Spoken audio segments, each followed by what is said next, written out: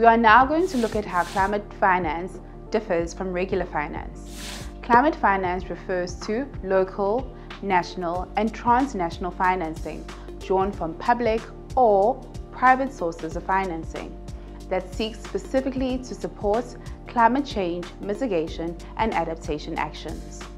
This type of finance differs from regular finance because it is specific to projects or activities that are responding to climate change.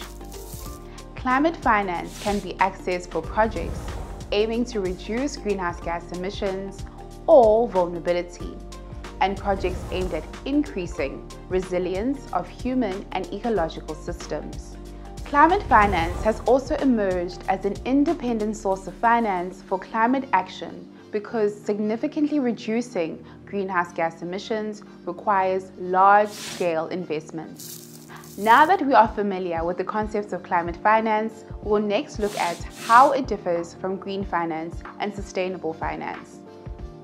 Climate finance is often used interchangeably with green finance or sustainable finance. However, each of these concepts are considerably different.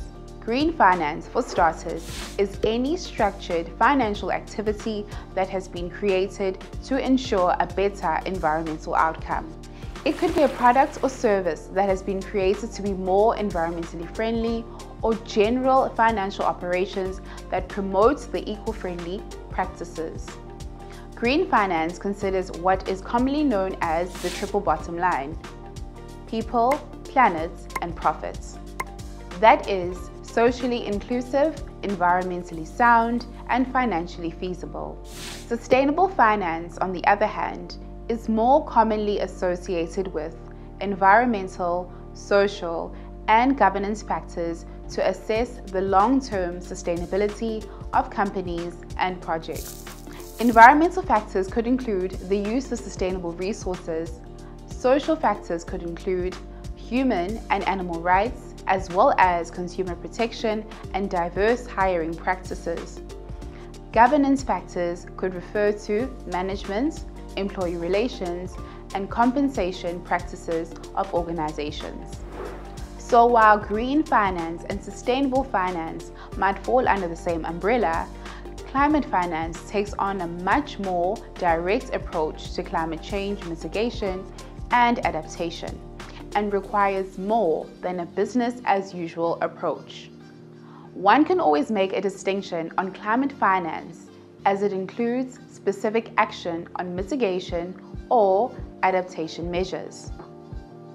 Climate financing also has certain reporting requirements that aim to generate positive, measurable, social, and environmental impact alongside a financial return.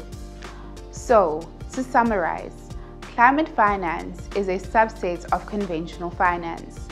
It is still considered to be an investment as it considers the risks, costs, and benefits of the climate action intervention. But for an investment to qualify for climate finance, proof of climate impact beyond business as usual is generally required. This provision is often difficult to quantify and can sometimes create complex, burdensome, and often expensive application and reporting requirements.